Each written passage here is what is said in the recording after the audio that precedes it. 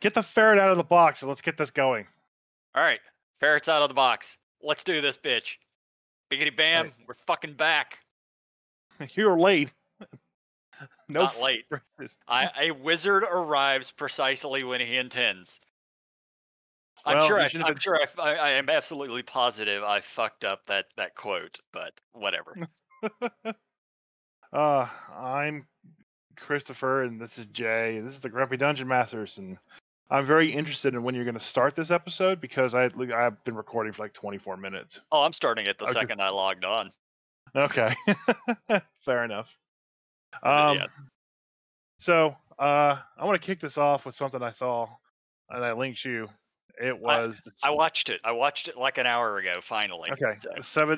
The seven dumbest rules. I don't want to go over all seven because that's that No, guy's video. That's his content. I'm going over 6 of them. Okay, I just want to go over one.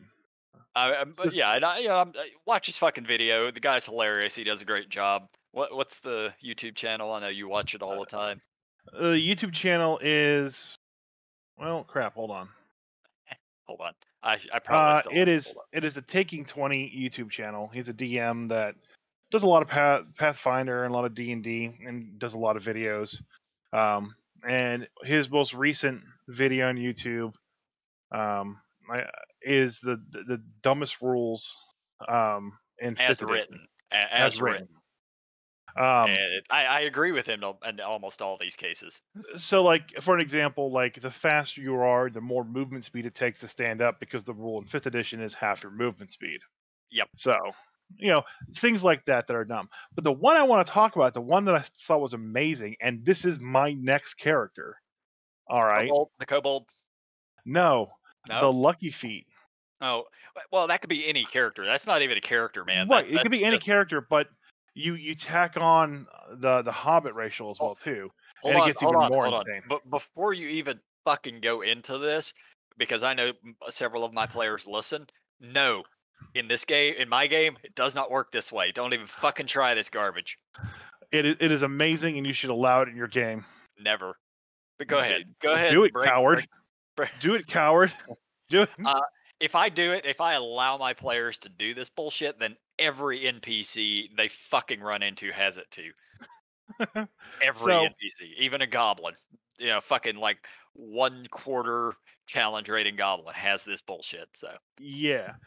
So the Lucky Feat reads, this is crop text from the ability. It reads as, whenever you make an attack roll, you spend 1 luck point to roll an additional d20. You can choose to spend one of your luck points after you roll the die, but before the outcome is determined. You choose which of the d20s is used for the attack roll. You can also spend 1 luck point when an attack roll is made against you. A roll in a d20 and then choose whether the attack uses the attacker's roll or yours. So essentially, it's that you choose which die to use. That's the key phrase. So you choose which of the d20s is used for attack roll. So you're a halfling. You run up to the dragon and you go to stab it with your little dagger. If you just do that and you use the Lucky Feat, you roll 2d20. You choose which one to use. But if you close your eyes purposefully, making you essentially blind, so you have to roll at disadvantage, you give yourself an additional d20 to roll on that attack, letting you roll 3d20, and then you get to choose which result you want, overriding the rule for you have to choose the lowest or disadvantage.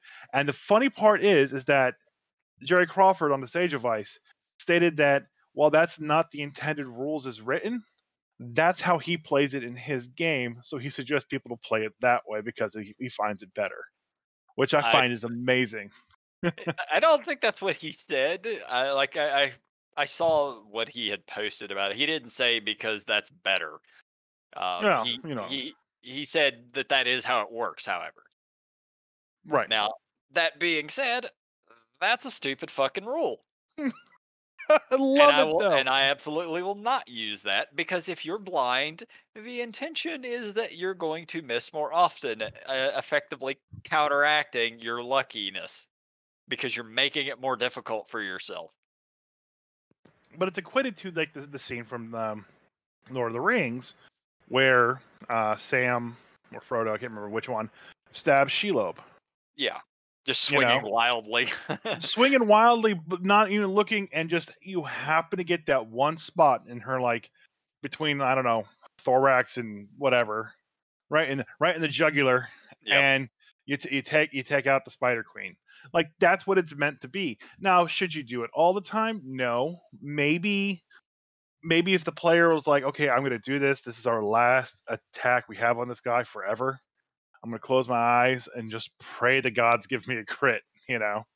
Maybe if you use it in that thematic kind of way, it would be interesting. But I found that while it's a dumb rule, I love it and I want everybody to use it. For absolute thematic purposes, as you have described, I absolutely can see it. I mean, it does. I get that. D&D is storytelling. It's supposed to be very theatrical and thematic and so forth. But D&D is also a strategy game at the same time. So, as a dungeon master, use this at your discretion. I personally will not be allowing it, but I can't say 100% that if my players end up in a situation where it would be fucking amazing, I can't say I wouldn't allow it once. Right. I mean, you only get 3 uses of lucky a long rest. So it's not like you're Lucky's doing this for every attack. Lucky is already pretty much the most broke ass feat in the game. One of them, yeah. Even without this stupid rule, it's definitely one of the best feats out there. uh, so speaking of Dungeons and Dragons being a strategic game, it kind of brings up what happened to me today. I actually went to my local game store and ran an actual legitimate D&D game for a bunch of people. Wait a minute, you saw people in person? Yeah, I saw people in person. You ran D&D for realsies, not online? Right. I didn't even use D&D Beyond. I ran it all pen and paper. Who I did. are I you did. and what have you done with Chris? I did, however, stay up till 4 a.m. after running my game from 8 to midnight to get all the maps ready and place an order with Office Depot to get the maps printed out by the time the game started. But outside of that, I did actually run a real game at a real game store. I was invited to go to my local game store, the Green Dragon, for the Scarab Game Day that they Yeah. have once a month. Scarab is a convention for board games and other nerdy related stuff down in Columbia, South Carolina. It happens every January. I think on Martin Luther King weekend. That's when it happens. Okay. Um, and so they're doing Scarab Game Day down here in Charleston, and I went out there and DM'd a game. One table was playing. They're continuing, I guess, Rime of the Frostmaiden game. So All that was right. the above level 1 table. And I ran the Icewind Christmas one Dale. shot. Christmas one shot. Christmas one No, shot. I ran the Icewind Dale Adventure League Adventure, the first one of the series. So Okay. DDAL 10-01. I ran it right from the book, all level 1s, all new players. At the table, there was a guy in his 20s, a guy in his 30s, and then 4 other kids between maybe 13 and 15. Okay. None of them had played 5th edition before, but most of them already had characters made and had an idea of what they were doing and a general understanding of, like, this is a d20 and I can roll it and that's my attack. So They had watched Critical Role, I'm assuming. I don't know. I didn't ask. Oh, okay. I'm not going to talk to kids. All right. So so we start playing the game, and I'm doing this thing, which is kind of like the story's like they're traveling into Icewind Dale in a caravan, and an avalanche hits them, and then they got to survive the avalanche and the onslaught of cold, and then fight the best owlbear ever created. And at the end of the day, my table's 6 players. I had, let's see, I had 3. Well, no, sorry, I had 4 deaths. 1 player died twice. And Oh goodness. The problem is when it came to strategy, there was none, and that was the problem with the table. No one was like focusing firing, or like there were 6 of them, and there's like 3 wolves on the table. They're all be like, okay, well I'm going to sit here and I'm going to devise a plan to like get this branch to bend over and call the wolf over so it gets stuck in my trap. Like, okay, it'll take you 3 turns to set up, or you can just shoot it with your short bow. And so we kind of had to like guide them to more like just hit them. Yeah, you sort of utilize the best options available. Yeah, like I'm not going to stop you, but this may be a better option than it. So like when it first happened, the avalanche thing came out. The party itself survived fine, but they had to rescue some people that were still trapped. One guy's getting eaten by wolves. One guy's just stuck in a snowbank. The other guy's under a wagon. All right, party is 6 people, 3 people to save. All right, divide and conquer. 4 people decide to go after the warrior who's fighting off 3 wolves. Okay, and it takes them forever to do it. I'll get back to that. One person goes over to the guy that's unconscious, and 2 of them decide to build a fire and just sit down. Sorry, it's 3 people went over to the warrior. 1 went to the guy in the snowbank, and the other 2 decided to just build a bonfire and sit down. Never mind the guy trapped under the wagon. Yeah, fuck that guy. So eventually, the 3 people take out the wolves around the warrior, with the warrior getting hurt pretty badly by the wolves. He was knocked prone at the end of it. The guy in the snowbank, they were able to pull him out of the snowbank and like find his flask and stuff like that. One of the people from the bonfire eventually was making his way over there, but he was doing it very meanderingly. And then 1 went over to save the guy under the wagon. So the guy trying to save the guy under the wagon just didn't work at all. You needed multiple people over there to lift the wagon off the guy or pull the guy out from underneath. The kid was trying his best. Yeah. And he was lifting the wagon up with some amazing strength and athletic checks, but he just couldn't do it, and the guy died. One guy, Yeah, one guy. More. Yeah. So the guy that they pulled the snowbank, they found his flask, and they brought him over to the bonfire to warm up and not, freeze to death. Right. The warrior. So when they beat all the wolves and the warrior is still prone, the combat had just ended, and the player to my immediate right, I called him right hand the entire night. He goes, I'm going to start taking off this man's armor. Of course he does. Yep. I was like, what? He's like, I'm just going to start taking off his armor. I'm going to steal it. I mean, he's alive and moving. He's like, yeah, I know. I'm like, all right, you go. Like, you just walk up to a guy and goes, yeah, this armor's mine now. Yeah, you just lay there. Just shh. And so I had the warrior try to hit him, and he missed. And the other 2 guys that were there tried to calm the warrior down, and they did some good persuasion check and some role play to get him to calm down. And so the guy that stole his armor, the very next his turn, just stabbed the warrior in the throat. Killed him outright. He stole his armor while he's wearing it. He was trying to. Tried to. Okay. Yeah. I wanted to verify this. All right. Yeah. So he's trying to. And then, like I said, he takes a swipe. The warrior takes a swipe at the kid, misses. The other 2 people calm the warrior down and say, just don't take his armor, help him up. And then it gets down on the kid's turret, and the kid just stabs the guy in the throat and kills him. And then the best part is, he doesn't even take the armor after that. He just walks away. Oh my god. Brand new players. They're the worst and the best thing about D&D. And I'm sitting here like, this really is not going the way the story said. Does it ever? Does it ever when you have brand new players? So the rest of the stuff went fine. The encounters are encounters. They figured out the door puzzle with very little coaching. They did some good rolls and kind of tried to figure it out, and they figured out the door puzzles.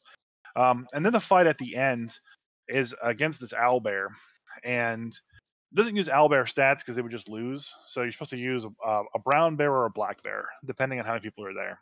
Yeah, I was gonna say against level 1s against an owlbear, just fucked. I brought up my first edition owlbear miniature for this. Ooh, yeah, fancy stuff.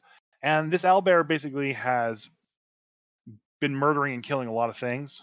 So there's a lot of like carcasses, like entrails and blood, all on its fur that have frozen over, so its AC is actually a little bit higher. That's an amazing way to get natural armor up a little bit.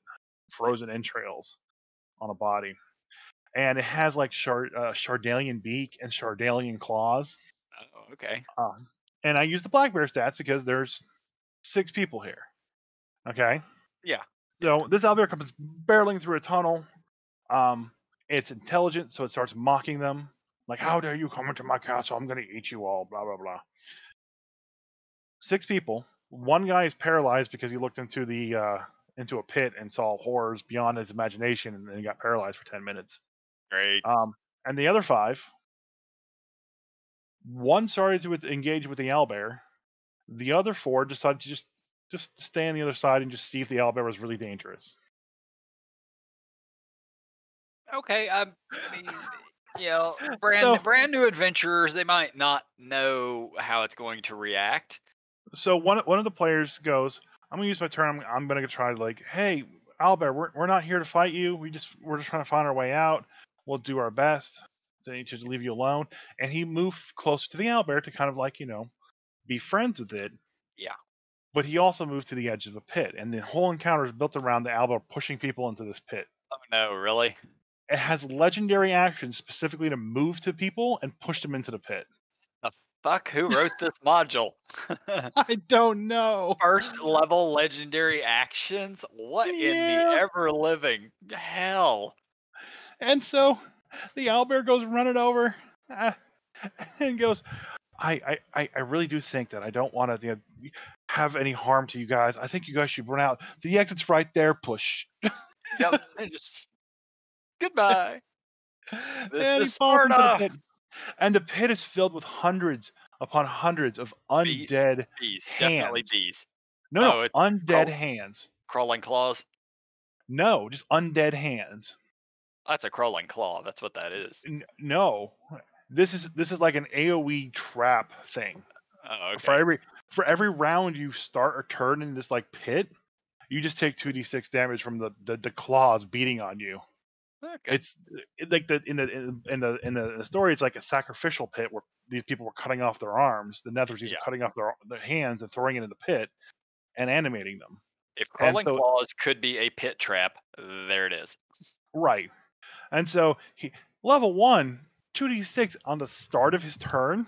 Yeah, if you're at full hit points, you got maybe 2 rounds to get out Right. if rolls go your way. And the thing is that they say that this is a Albert that was awakened by the Awaken spell. So it's intelligent and it knows to go after the healers first. So the next person How went does that against. even work? How does that fucking work? An owlbear is what are they? Aberrations? They're not animal. It's a monstrosity. Yeah, yeah, but the awakened spell only works on beasts. Well, that's what the book said. I agree. You play it the way the book says. Yeah, it's a I was having monstrosity. fun with this too. And so it runs over to the other healer and goes, "Hey, do you like the pit?" She's like, "No." Push. Oh my god. Uh, I it was honestly, I want to meet whoever created this module and both thank them for it and punch them for it. I like it's so good. It's so bad that it's good. I love this. Go ahead, continue. So yeah, after I have both the healers in the pits, the Albert just kind of runs around and systematically destroys the rest of the party because it's using the black bear stat, so it gets a claw and a bite, swinging 2d6 plus 4 and 1d8 plus 4. Yeah. It's gonna Yeah, drop people and it's gonna drop most people in one swing or 2 at the most. right. So it's kind of just tearing them apart. The healers die because they're stuck in a pit with claws. you know, Yeah. they can't get out. They didn't even get a chance to crawl out. I think one guy had one round, and his round was he tries to throw his rope up out of the pit, and got like a 16 on his sleight of hand to throw the rope up there. But there's like no one there, so like the rope just slid back down. Like, what are you gonna do? So did the whole party die, or I know you said you So had four deaths out of so 6 people. so the guy that I called right hand, he died again in that fight, and he had died earlier in the story as well too. Yeah. And Al ate him. And Al ate him. Al ate him with And his Al beak. ate him. Mal ate him with the beak. Um, So he died. Both the healers died. And what happened is the most amazing string of death save 20s I've ever seen. Like another rogue gets knocked down. His next turn, death save 20. He's up. He gets Got a another hit round point. against the owlbear. Yeah. Yep. And then like the fighter goes down. His first death save. Here's another 20. One. He gets They're around against the owlbear. playing the fucking one buddy game without a healer. Right. And then it happened like 2 more times, I think, throughout the Shit. entire night. Like it was amazing. I've never seen that many happen. But yeah, it was actually the 20 got the fighter up, and the fighter was able to do the last blow to the owlbear beast, Wow. and they actually killed it. So the 3 were able to make their way into 10 towns, and Yeah. that's what it takes to get into 10 towns.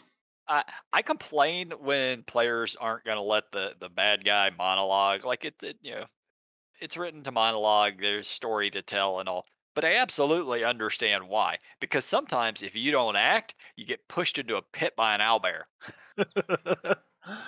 um, it was great. We had to skip like one puzzle because we just were running out of time.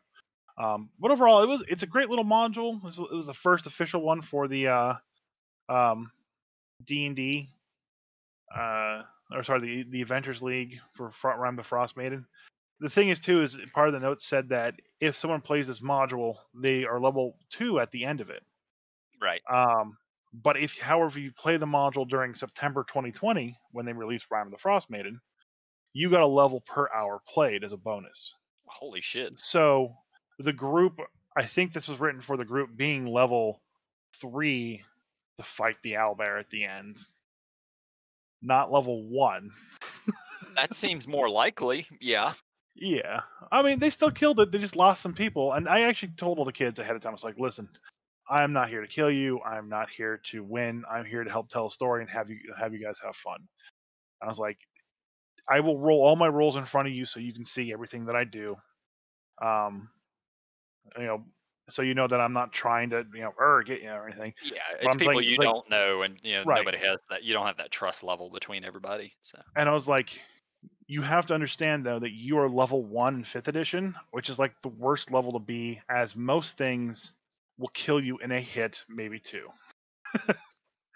And like a wolf here swings what 2d6 plus 3 or some shit plus yeah. 1. So I mean, I Yeah, don't know. It's enough that within a round or two they can yeah. kill you. So I was like, so don't worry if you keep dropping a lot. Just focus, strategize. You guys will be okay. And that is the one thing they didn't do. They didn't strategize at all. It just scattered like lemmings in all directions and try to figure things out. Yep. And they pulled through the skin of their teeth a few times, and like I said, they were able to beat the owlbear at the end of the day. So they had fun. They Yeah. liked it. I And had them all going the entire time. So if they keep playing, they'll figure it out. Everybody figures it out how to sort of work as a team after a while. hmm That's awesome. I'm glad you got to run that. I mean, hell, it's been way too long. I I know. will actually be back in person with my regular group in 2 weeks Yeah, for D&D. it was physically exhausting. When I came home, I was just beat. Like We having to socialize for 5 hours is rough. we also said you stayed up till 4 a.m., That too. which means you didn't have nearly enough sleep, of course. No, definitely not. All right. So that was Uh, my fun little story and just what I've seen in D&D this week. all right. Now Time for your segment. Beat that. well, I'm just going to backtrack to your segment. God, you can't do that. No, I absolutely can. We can talk about those other stupid ass rules that make no sense, yet they are actual rules. All right, And fine. we don't You have can to pick go over one. all of them, but there's a few of them I absolutely want to talk about. One is the kobold one. Oh So yeah, where they have pack tactics, so you do a yeah, and ritual to summon a familiar, a I small don't familiar. I don't have it here in front of me, but basically the idea is that kobolds, due to an ability they have as a playable race, get advantage on all attacks if there is a person on your side within 5 feet of an enemy. An ally within 5. Yeah, it's pack Yeah, an ally. tactics. Yeah, okay. So with pack tactics, the idea is you pick up ritual caster as a feat. That was the one that was suggested, and summon yourself a familiar. Then you just keep a weasel or whatever the hell your familiar is in a pouch on you, and then at all times, if you're in melee, you then have advantage because the weasel counts because it's a familiar. Yeah. The only difference between that and just picking up Ritual Caster as a feat and getting a familiar and just having the familiar be flanking is that it's just because they have pack tactics, they can keep it on them at all times. Right. So like you can do find familiar, you can do you can get a familiar. I think there's an example where a guy has a floating pig. All right, and the pig he just always just has his familiar get behind the target, so he has flanking. If the familiar gets hit and dies, he just make another familiar. Yeah. You know, so he still gets advantage that way. It's just a little bit harder to pull that off, but not too hard, especially if you pick something like a spider and have the spider go into the room first and then crawl up the back of the big bad guy and just stay on the back of the big bad guy. Just hang out Technically, it's there. flanking. Technically. Technically. Yeah. So, I Yeah. mean, there's other ways around that. Just the cobalt of the pack tactics, and you can keep it on you, just makes it kind of just that one step above being stupidly What the fuck overpowered. do you even get for a familiar in 5th edition? Do Whatever you they give want, really. no, There's a list. do they give you anything? Do you get any bonuses for having a familiar? You have a familiar. Is that it in 5th edition? Like nothing whatsoever? I will look it up, but I'm pretty sure you just get a familiar. You get like a cat or you The know. Yeah, if I honestly I should know this because I played a fucking sorcerer with a familiar for a long time, and Yeah, it's just, it's just been a while. I don't recall. I know earlier editions familiars mattered a lot if you you had can one. cast spells through it. That's right. That's about the only benefit to having a familiar, but there's no drawbacks to having one. No, Uh, no. in 3rd edition, depending on what type of familiar you got, you actually got bonuses. So if you had a cat, you got advantage on, like perception checks or some shit like that. If you had a bat, it might be, advantage on perception checks for hearing, things of that nature. And I don't recall exactly what 2nd edition gave you, but it absolutely gave you bonuses in 2nd edition for having a familiar.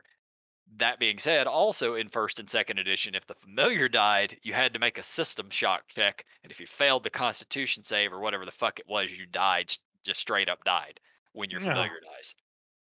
But you that's bad. actually but you got a lot of benefits for having them. In 5th edition, it's like there's no drawback, but there's no benefit. So Yeah. it just seems like a waste to me. They should do more with that. Any others you wanted to Oh, fuck mention? yeah. Yeah. I Okay. absolutely have more stuff I wanted to talk about. The grung falling damage. This one fucking is hilarious to me. And yeah, I'm just gonna say if anyone ever plays a grung, it works this way. So for anyone who's not familiar, grung are they're frog people. And it is a Small frog monstrous people. playable race. And one of the abilities they have, don't have it here in front of me again, but they have the ability to leap straight up in the air 15 feet. Yep. Doesn't say shit about landing. Nope. It says nothing about landing.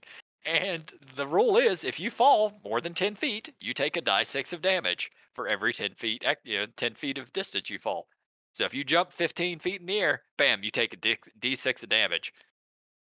Like, I love this. Yeah, play a grung, see what happens. So technically, you can just jump up and fall to your Yes. fall to your death. Yeah. It's Yeah, I mean, ridiculous. It's a stupid fucking rule, but I just think it's so funny. well, the same thing with the magic item like boots of leaping and shit like that. You can leap 30 feet straight in the air. Yeah. Well, if you're not leaping onto something, you're just gonna fall back down 30 feet. Yeah. Yeah. I agree. Yeah. Mind you, boots of leaping are. I think most people primarily use them for distance jumping, but yeah, if you jump straight up, well, take some falling damage. Now, I also I sort of have house rules on falling damage. Like, I will usually allow people an acrobatics roll or some shit, and I think this is a carryover from like earlier editions. But I allow a acrobatics roll to half the amount of damage they take. Just something I've always done. That should only work until you reach terminal velocity. Yeah, I mean, there would be limitations to it. If you're falling, 300 feet, well, I probably am not going to allow that. But if you're just falling 30 feet, all right, I might. So here's actually something that's kind of funny is that if you're a barbarian and you have the totem, I think it's just anything. So you're falling an incredible distance. As long as you enrage before you hit the ground, you take half damage. Uh-huh. So That, that's always yep. there, barbarian. Yeah, just get really pissed before you hit the ground. That's all that matters. And honestly, You're gonna hit the ground. with Bam. as many hit points as barbarians have at at moderate levels, you could hit terminal velocity and not die from it. I think maximum falling damage in the game is 20d6 or some shit like that. Something like that, yeah. So honestly, a decent level barbarian who doesn't rage would probably still just live. There was a trap in Tomb of Annihilation that was a bunch of gears, and the guys get stuck in the gears and get crushed. Mhm. And there's a barbarian that got stuck in it, and he was getting crushed to death. And I told him the damage, and I said magical bludgeoning damage because that's what the book said, magical bludgeoning Right. damage. And he's like, "Oh, I can resist that." I was like, "No, no, you can't. It's magical bludgeoning damage." But it's He was, bludgeoning. but it's bludgeoning. I was like, "No, all right. How much did I take again? 160." I mean, I would have agreed with him. It's bludgeoning, even though it is magic. There's nothing in barbarians that say you can't resist magic bludgeoning. It's Yeah, you can't resist magic. He died. oh well. He Um, got ground up.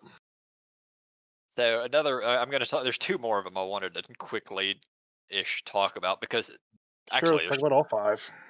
no, there's a few of them that are just fucking rules that are whatever. I don't care. But there's three more of them here that are so goddamn funny to me that I have to go over them. The All the right. the fact that caltrops can stop oozes from moving, Yeah, that one was weird. that's just weird. So not every ooze moves the same way, but some oozes have a movement speed of 10 feet.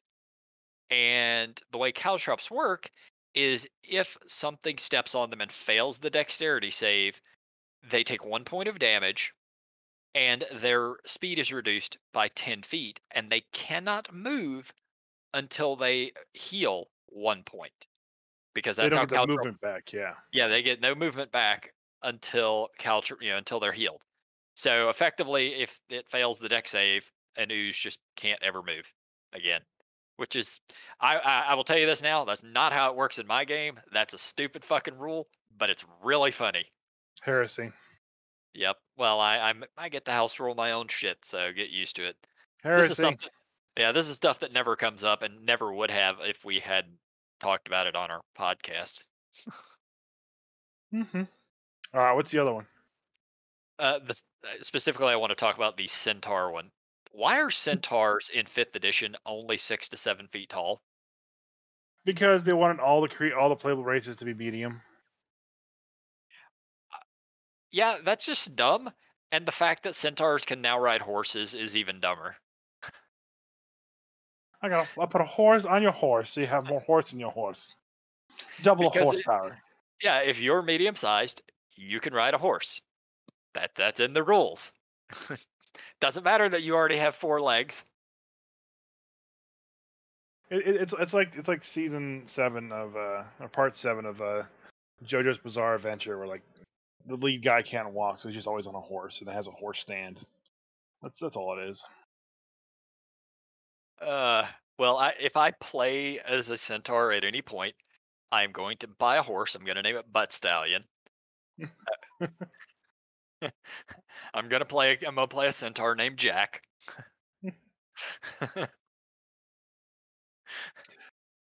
All right, so that's all the rules you wanted to discuss. Sure, why not? There was a couple others, but I don't really care too much about them. Devil Sight one was kind of weird, I don't where remember that one. you can see farther in darkness than you can in candlelight. Oh yeah, because Uh, candlelight makes dim vision. yep, yep.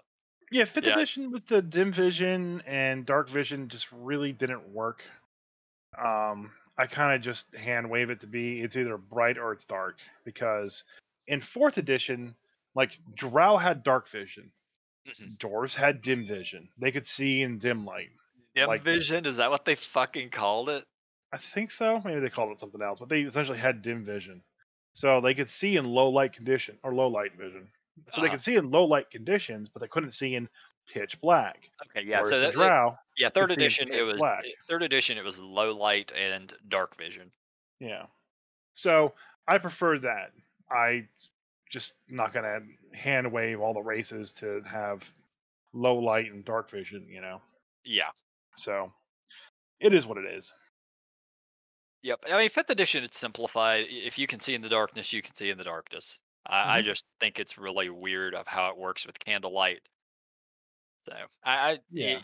the way I generally handle that stuff is the same way I've always handled it. If you have dark vision and you are standing in candlelight, you can't see out of the candlelight. Even if your shit says you can see 120 feet, if you step out of that candlelight, your dark vision kicks in, you can see the extra 120 feet. But that kind of light sort of turns off your night vision. Yeah. It's always worked that way. Yeah. It's real hard to manage that online. So I kind of just basically said, hey, here's your all's sight that you can see that's bright light if you have dark vision, essentially. And here's the dim part that you have. So if you're shooting into a dim part of the screen, it's going to be harder to hit that versus something that's in complete darkness versus something that's actually within your normal light radius. Yeah. Yeah, And I forgot you actually use proper line of sight. What do they call yeah, it on there? just line of sight. Okay, yeah, but I mean, your players can see what they can see and nothing Yeah. else. Oh yeah, with fog of war. Yeah. Yeah, yeah, basically. All right. Oh, so And I've been jumping into the middle of this podcast to do the commercial stuff we do it normally at the end because I noticed that when people listen to the podcast, they don't listen to this part of the podcast where we plug all our stuff. So we're putting really, it in the middle. We're really, putting it in the middle. Yep, I'm putting it in the middle now from now on. So haha. no, no, this is a terrible plan. So make sure to follow us on Twitter at Grumpy Dungeon Masters. Follow us on Facebook at facebook.com/Grumpy Dungeon Masters. We're on Twitch every Tuesdays and Fridays playing video games, and we do our D&D stream on Saturdays at twitch.tv/Grumpy Dungeon Masters. You can also find us on Instagram and on TikTok at Grumpy Dungeon Masters, but we don't post there, so good luck. We just have it. Someone takes the handle. I just want everyone to know that I don't agree with anything said. All right, now it's time for your segment. I just did a segment. You did half a segment. Do a real segment. Let's talk about hags. Why do you hate hags? What's wrong with you? Because hacks suck. Hags are great. They're way better than Duergar or Dwerger or whatever those stupid dwarves are called. They got a shared spell pool. They're all wisdom saves. It's just it, if your characters can pass wisdom saves, you beat the hags. Ooh, hard fight. Lightning Bolt does not give a fuck about a wisdom save. Well, they don't start off with lightning bolt. If you have a coven, they do. You start off with hold person or eye No, bite yeah, or some other yeah. shit. Well, there's if they have a coven, there's one casting of eye bite, which is a very powerful spell to start with. You hit the fighters with it because fuck your wisdom saves, Yeah, and every turn you hit another melee fighter or melee person with it, except maybe not the paladins. but it's still a save or nothing spell. Yeah, well, that's one hag that's doing it. The other two throw lightning bolts or phantasmal killers at your ass.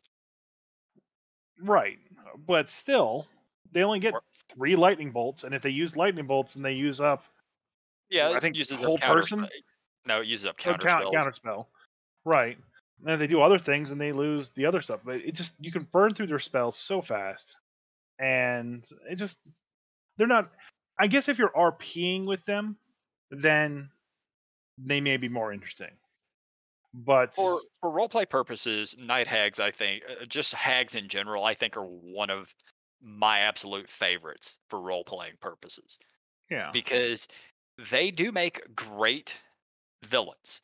and just Hmm. sort of bad guys, because a hag doesn't really want to go toe to toe with people. They would much rather make deals, bargains, barter, and fuck with people. And then they also have the sense of, if you I know this happened in one of the campaigns you ran, where your players messed with a hag and then she would constantly fuck with them while they're sleeping. Yeah, that was in Tomb of Annihilation. Yeah, the nightmare haunting thing that they do. They just go hang Yeah. out on the ethereal plane and then never let you get a proper night's rest.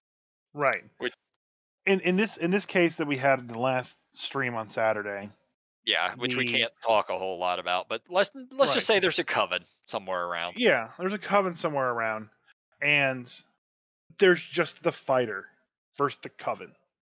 All right.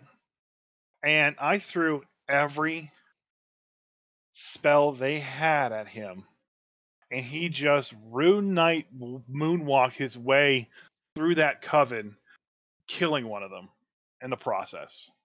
They finally got him down with just uses of magic missile and a good lightning bolt, but he resisted like all but one whole person. The eye bite, the polymorphs, the bestow curse. He See, just wisdom saved his way out of all that shit. see what you do. You obviously start with eye bite, and then you go phantasmal killer, phantasmal killer, phantasmal killer. And if he's still standing after that, then maybe hold persons. But like So phantasmal killer is a nasty fucking spell, man. yeah, but it just puts on the frightened condition, does a lot of psychic damage at the end of the day. Yeah, but they're it's every round they have to make another save. They're taking damage the whole fucking time, and the other hags can be hitting him. Yeah. So, but like I said, he just Rune Knight moonwalked his way through every single wisdom save. He last level he did hit 9, and I think when he hit 8, or yeah, when he hit 8 and got his next feat, he picked up resilient for wisdom. So he Yeah, I was mean just that's smart. yeah, it's smart, and he basically just took out 2 of them. And then the other people showed up to help him out, and they basically fought one hag at a time because I had one hag doing the nightmare haunting on him, and I kind of figured that's more of an active thing they do to him for an hour.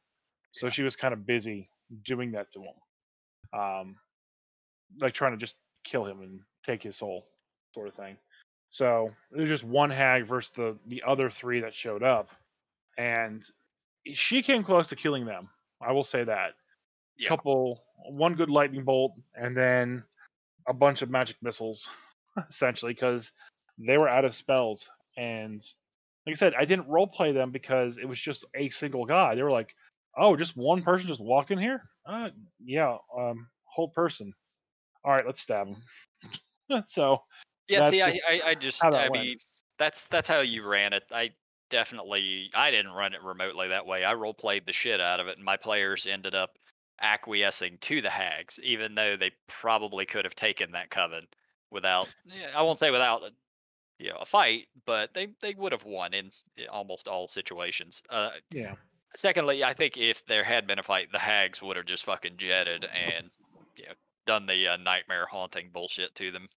Well, I didn't think they could yet because they were already on the ethereal plane. Um, it doesn't say. I don't think it said where They they're could at. they could use plane shift to get out, but Yeah, yeah, they had methods of getting out. yeah, But either way, hags are absolutely just one of my favorite enemies because of the roleplay aspects of them. Are they the most powerful? No. Yeah, but at the same time as DM, you can rewrite them to do kind of what you want. You don't like the spell list that the Coven has? Fuck it, give them different ones. Make them a whole bunch of evokers instead. You like just dropping fireballs? Well, fuck it, they all get fireball. gonna have a hack coven full of fucking battle masters and champions and rune knights just What's show to up on say the you can't? I doorstep. Like, yo, you like storm runes? I got storm runes. There's nothing that says you can't do that. While hags are primarily magic focused in general, it's your world, man. Your world, you can do what you want. One of the things that always freaked me the fuck out in third edition, there was a prestige class, like you could play monster races in third edition, and it was possible to play a Mind Flayer. One of the Hmm. prestige classes you could take as a Mind Flayer was a Mind Flayer who had given up psionics. But in the Yeah. process, he had like metal sheaths over his tentacles, and you could whoop people's asses with those. Yeah. Okay. I That's mean, pretty cool. yeah, like it's just so off the wall and weird and not even remotely Mind Flayer esque, but you became a battle version, like a fucking fighter version of Mind Flayers. So what's to say that you couldn't have something like that for Hags? Hags already hit reasonably hard. They've got really good high strength anyway. Yeah. Yeah. Be Hags that won like the Arnold strong woman contest. Fuck Just, yeah.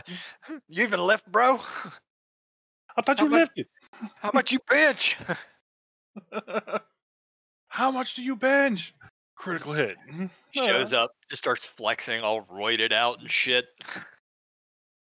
Just wearing a fucking Speedo. Oh, all right. Oh, I have a comment that I needed to bring up to you from Okay. the honorary Grumpy Dungeon Master, Bruce Oh, what Burkhardt. does Bruce have to say? What have I done now? Aside from not answer his last two phone calls. Um, do how to handle encounters. Um, so I don't remember the exact conversation. It's been a while.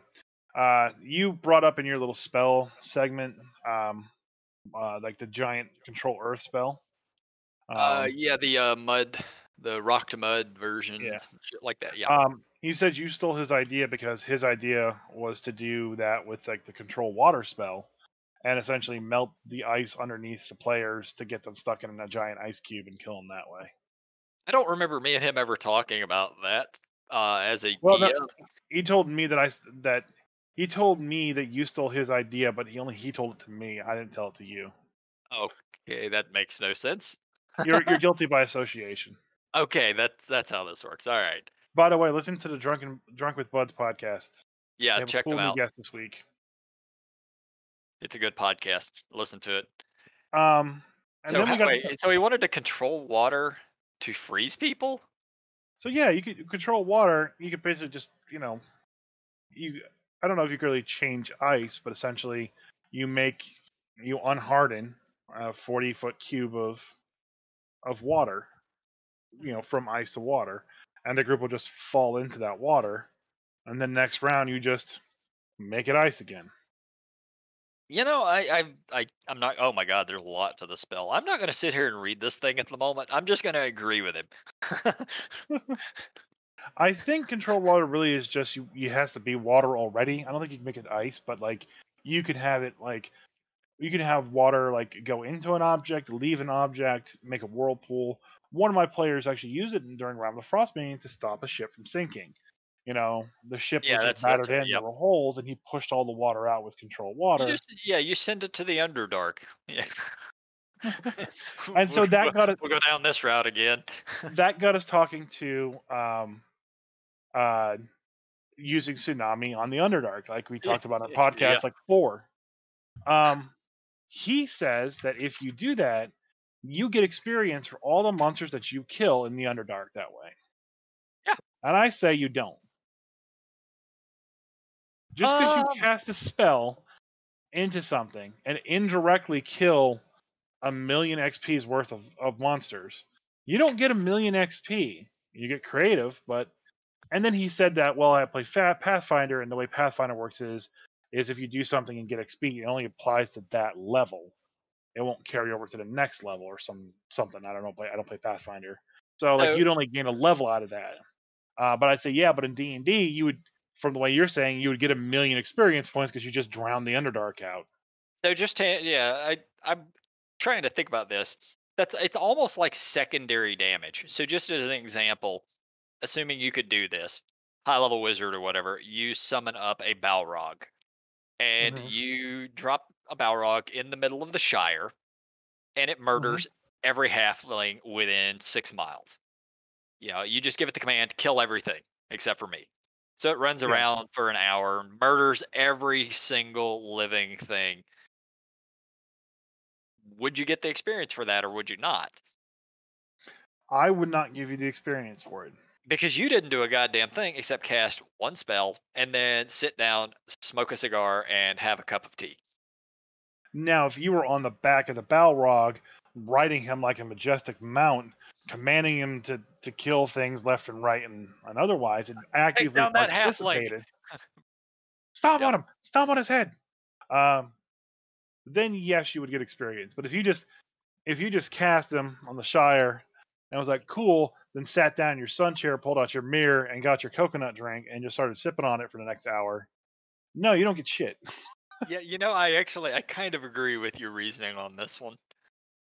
Yeah, yeah. Like I would say if you are pretending to be to be Master Blaster with with a Balrog, okay, I'd give you XP. But if you're just sitting in a lawn chair, not happening. Right. You'll get experience for casting the spell. You got 10 experience for casting the spell. Summoning a Balrog. Good job, way to go. You did Damn it, great. yeah, damn it, Gandalf. And then he brought up handling random encounters. Mhm. He said that he likes to use a hex grid and pulls a hackmaster style where, like, if you're in the mountain region, here's your mountain table that you could randomly encounter mountain encounters Oh on the yeah, yeah, mountain hex yeah. grid. And I'm like, that's really cool, and I really liked it a lot. That's actually what I did in fourth edition. I had a bunch of, the Nintir Vale all hex gridded out, and I had my players move from one to another. It took X amount of food to move so many hex Sure, grids, yeah, and yeah. It's a very simple way to do yeah. it. Now that has nothing to do with random encounters. Well, Literally, random encounters. There's fucking charts for it in Xanathar. So depending right, on where you're at, what area, I've just got tons and tons of level yeah, based and charts for that. that's just how he handles random encounters on Yeah, the hackmaster style. I'm And okay with random encounters. I just felt that they don't add anything to the game in most cases. he agreed with us that having a scenario for every random encounter worked. Yeah, And that that adds a was lot more.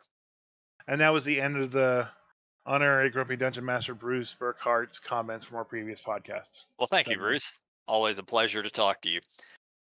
Now, that Yeah. being said, Icewind Dale, the last bits of it where we're at, the random encounters are actually really good there. I Yeah. haven't, I've been following the method for having them, and it's been very few that I've managed to roll so far, but they have actually been somewhat interesting because it fits the narrative, it fits the place, what's going on there, Yeah. as opposed Yeah. to just walking through the woods and oh, it's a bunch of goblins. The last chapter of Icewind Dale is really, really good. Better than any other chapter. Probably the best chapter so far that I've ran out of any fifth edition campaign book. Yeah. I really like it because it's just a little different and just a little. It's 5% off normal, and it's great.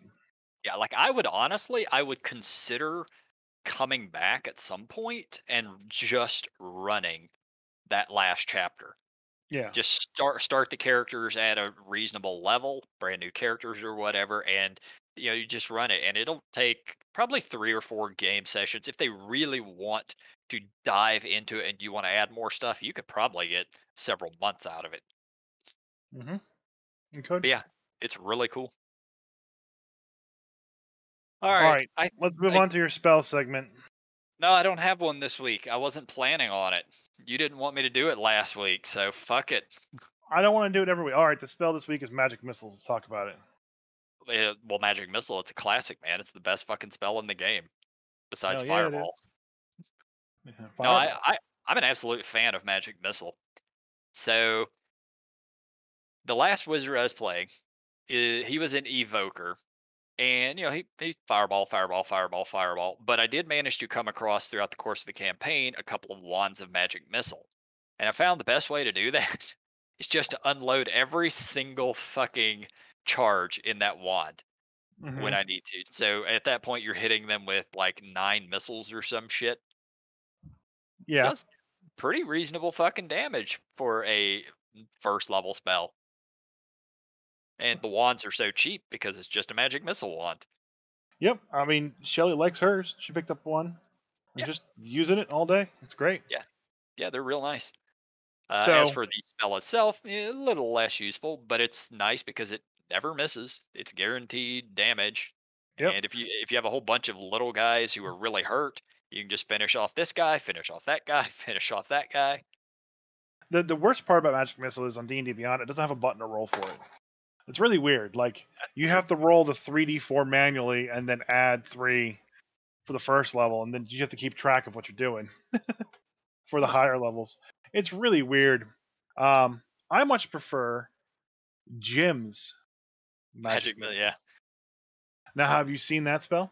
I have, but go ahead and refresh my memory. So when fourth edition started, Chris Perkins and the guys from Penny Arcade started their own little D&D podcast and called it Acquisitions Incorporated. Yep. And it was so popular that they ran it at PAX East and West a number of times. Became such a hit that they kept running it and doing it and having more podcasts and more shows. They have a stream that do 2 Acquisition Incorporated streams, I think, going on right now, and they even released a campaign book and officially for D&D to add in Acquisition Incorporated to the game. If you're looking to run a business in a 5th edition setting, that's the book to pick up because that's essentially what the book is all about. It's very jokey and got a lot of comedy to it, but the parts about how to run a business or run a corporation and all the stuff just specifically about that is found in no other book. It's just that book. So if you're looking for that kind of flair or spin to your game, where you want to run an adventure party that wants to incorporate stuff, that's the book to do. That's the book to read. Um, so they have a bunch of joke spells, and one of the joke spells is Jim Dark Magic's Magic Missile. So it reads as following: any apprentice wizard can cast a boring old magic missile. Sure, it always strikes the targets. Yawn. Do away with the drudgery of your grandfather's magic with this improved version of the spell used by Jim Dark Magic. So, it still throws the same 3 blasts, and every high level you cast another blast, but you make a range attack for each missile. All right. Right. If the missile hits, it does 2d4 force damage to the target. Okay. All right. If the attack roll is a critical hit, the target takes 5d force damage instead All of right. rolling twice. Okay. If the attack roll for any missile is a 1, all missiles miss their target and they blow up in your face, dealing 1 damage per missile to you. Ouch. Okay, yeah, that makes that a horrible spell. It is an amazing spell. I don't know what you're talking about. I miss Greater Magic Missile from 3rd edition. I want them to bring that back. There was actually a prestige class in 3rd edition that was specifically devoted to using Magic Missile. And I don't remember it at this point. I'm gonna have to go dig this up. Maybe for next podcast I'll talk about it if I can remember. But yeah, like the whole idea behind the wizard was you just cast magic missiles. You do it very, very well. You get like I th- bonus damage and other shit to go with it. I think there was something like that for 4th edition too, which just like amped up Magic Missile through the roof. Hmm. People love the Yeah. spell, always have. Yeah, it's a good spell. It's a good go-to. I like Jim's Magic Missile. Next time I play a wizard, that's all I'm gonna get. It's I just mean, Jim's Magic Missile. I like the idea of Jim's magic missile. Just the fact that if you roll a single one, though, it just all goes to hell and basically his spell Well, it's fails. it's all remaining ones. So like you do an attack and then it hits, an attack and it hits, and then it fails. Oh well, that one blows up, and so does the remaining ones. Yeah, yeah, So I mean, it's I think the risk far outweighs the benefit. it does. And, Yeah. and then you can have gun holsters on either side of your wizard where you pull them Mhm. up and you're actually firing them out of your wand like they're pistols. Yep. Just don't be like me when I played the sorcerer and I cast magic missile because you can shape kind of what your spells look like. They all looked like him shooting the bird. They were just hands shaped like a bird. We had a guy named Vinashe Panda raid our channel as Shelly was dumping her entire wand of magic missiles into a target. Fuck So I yeah. said that all the magic missiles got fired off for little tiny pandas. flying through the air. And that's a thing now. All of It is. Shelley's, yep, all the magic missiles are nothing except pandas. Yep. All right, I think that's enough for this week. Thank you you guys sure? for listening. Yeah, I think so. I think we're done. All right, time for the new outro. We have a new outro. Yeah, you pitch everything. What? I'm just Go on. I'm just gonna add the old outro. Lazy. Bye, guys. Hey, guys. Thanks for listening to the podcast. Check us out on Facebook at. There's no @ in Facebook. It's just facebook.com/Grumpy Dungeon Masters. And on Twitter. That'd be @Grumpy_DMs. And on Instagram. @Grumpy Dungeon Masters. And also be sure to follow us on Twitch. Twitch.tv/Grumpy Dungeon Masters, where we play Rime of the Frostmaiden every Saturday at 8 p.m. Eastern Standard Time. Fuck yeah.